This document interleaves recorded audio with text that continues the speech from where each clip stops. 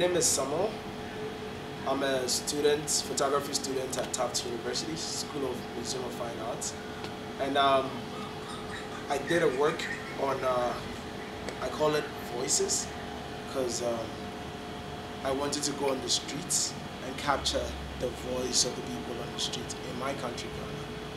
So for the next 5 to 10 minutes, we'll be meeting the people I met during my project, and also for them to also share their story, like briefly with us and mostly through pictures.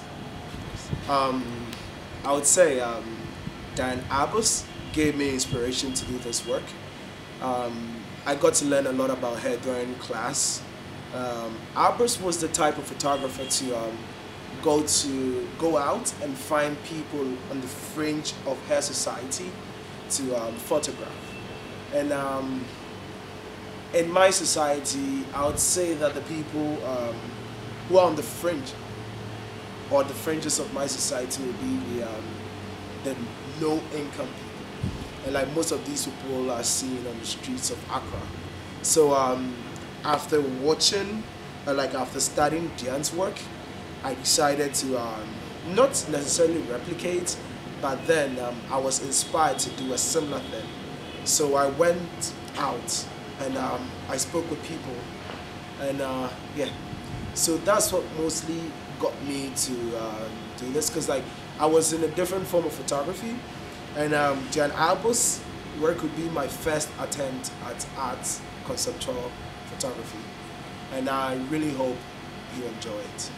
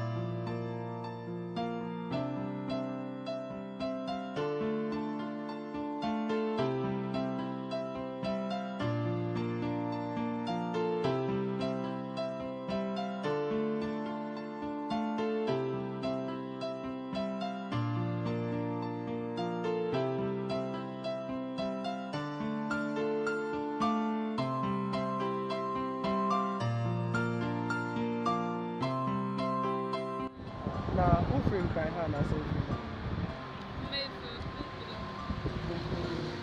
I was not there. How long have you been to Accra? Have you been in Accra? So some of the people I saw on the road was, I think one person I had a connection with was Rebecca. And Rebecca has a story we hear like every day, especially in Ghana. So Rebecca goes to school in the northern region, and every time during vacation she has to come all the way to Accra to Hawk so she can raise money to pay her fees. And as we were talking, she made mention of the fact that she's been here for quite a bit, and even though what she's selling doesn't belong to her, she has to make sales to someone else. She's been able to raise a substantial amount of money, like about 25% of her fees, which was roughly, her school fees was roughly $400, so that was like roughly $100. And I feel like there's something we can do to help people like this, and because through Rebecca, I intend to go out there and meet more people, so I can bring out their story and try to find NGOs and other stakeholders in the country to help them out. How long is it your first time doing this kind of thing? No, when I was in SS, when we vacated, I would go and do some work on campus and play back. Oh, okay. So you are in university right now, right? I'm in government secretariat. Government secretariat. Are you okay? Government secretariat. Government secretariat school in Bunkulu. I'm doing it in Tamale. In Tamale. So how long are you going to be in Accra? I'll get, if I get the school fees, I'll go back on August, but if I didn't get, I'll reach October. You go October. If I get the school fees, we are resuming on August, 2nd August. But if I didn't get, I'll get extra time and add for the school. So who do you live with in Accra? With my auntie. Your auntie is here. Yes. Okay. That's good. All right. Nice meeting you, Rebecca.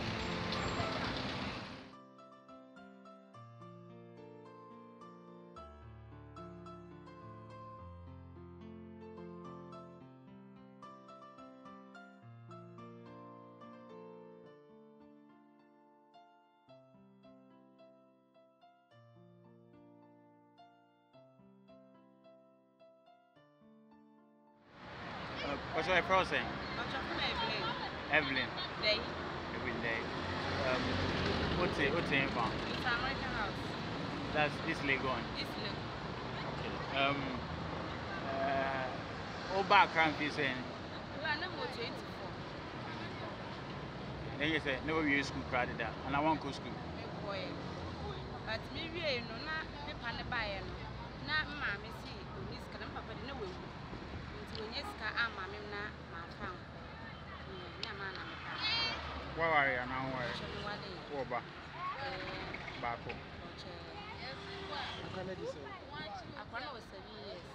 I can't go school. See, and some now, but you man, why the back away, and that's why. Oh, my daughter, water. My trouble. I told you, my name may be to win and the Ayalasa. Now, what do I have? Oh, if you are, it could be a miniature. It's a matter of fair idea. Let me one come at top of Nebanaka taste.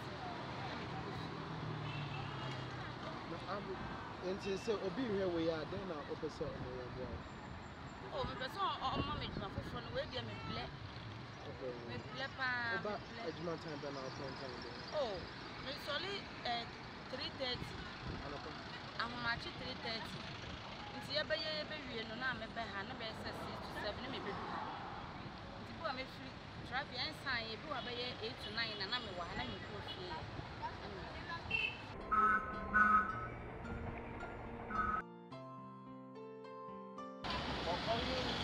What's your name? Evan, where are you from? From Nigeria. You're from Nigeria. How long have you been in Ghana? A year and 6 months. How has it been so far? Is this a work? Did you come here to go to school? Very good. This is the kind of work you're looking for. What kind of work are you looking for?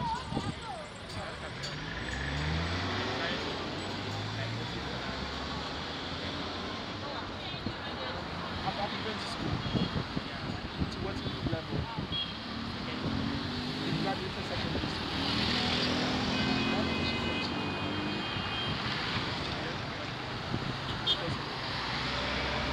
So right now, if someone is looking at watching this, what do you want the person to do today?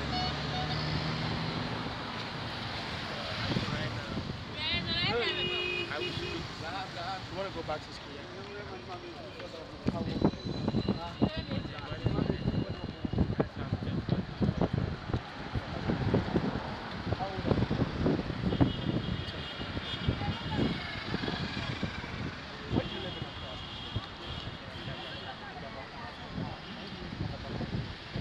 Or do you change size or you're always here? You're always here.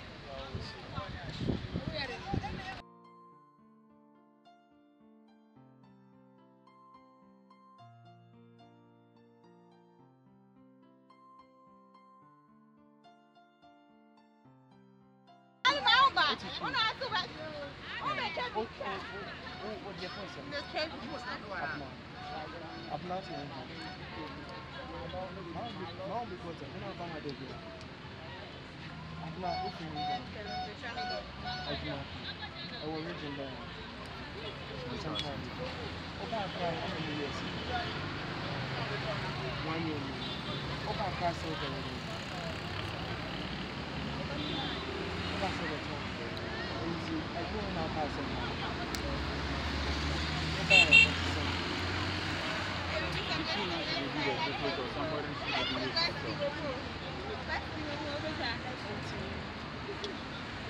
are going to be an answer while we're doing it.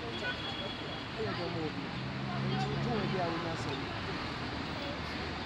You can also have Muslim. A dear, I will be answer. You have that in our phone, no more. I will be answer.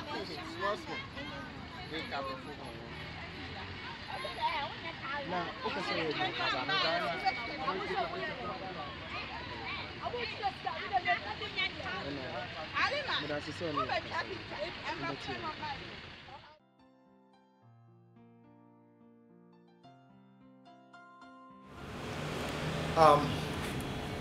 during my project, I learned a lot. I learned a lot of things. Mainly like how to talk to people. And it was pretty hard because most of the people I photographed were like people in their environment, like they were already up and about doing their daily activity. So it was really hard to like sometimes get them to like give them like a few moments of their time. Like mostly it took roughly like an hour to like talk to people, to like have a conversation with them. And afterwards, we had to like stay with them most all through the day to like capture photos of like they like working. And other things was the language barrier because I'm in Accra, and my language, I mostly speak Akan, which is a language. It's a pretty common language in Ghana, but it's mostly spoken in the central parts of Ghana. And Accra is in a coastal area, and in Accra, like the language is Ga, and I'm not fluent. I can't speak any Ga. Sometimes I can understand some of the words spoken, and like these people I met were like most of them spoke this Ga language, and it was really hard for me to communicate with them. So sometimes like I get subjects I want to photograph, I get subjects I want to document, and it becomes really hard for me to like get to them, like to communicate what I want to say. So I got a little bit of misunderstanding, and other times so people thought I was going to sell the work, so they demanded money before they spoke to me, like which made it really hard because I was working with little to no budget at all. So it was really hard to like get people to but then I would say that it was a pretty successful way because at the end the people I got were people I was really interested in and people I really fell in love with, and it showed in some of the pictures we got.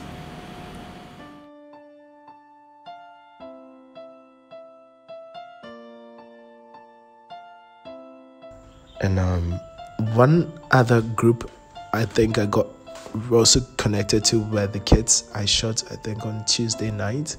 Yeah. So one iconic feature about that picture was I made a portrait of this apartment block which was on the other side of the road, and that apartment, like I think one apartment goes for almost $1 million, and right across the road we have these kids on the streets begging to make a living, and this kind of like shows the income difference in the country, and also how like we kind of overlook some things, because these kids, I asked one, and he told me that they come there around 5 a.m. and they stay there till like 10 p.m. and I asked whether they go to school, and like they can't, because like most of the people there are refugees from Niger and Mauritius. Like I find it really hard for them to like find better jobs. Their parents find it hard to find jobs in the country, and apparently there are no measures put in place that secures their livelihood. So I think that was also one important highlight, because through my lens I was able to share their story with a couple of people, and they've given me positive feedback, and they said they're going to do the best they can to also get that issue sorted as soon as possible.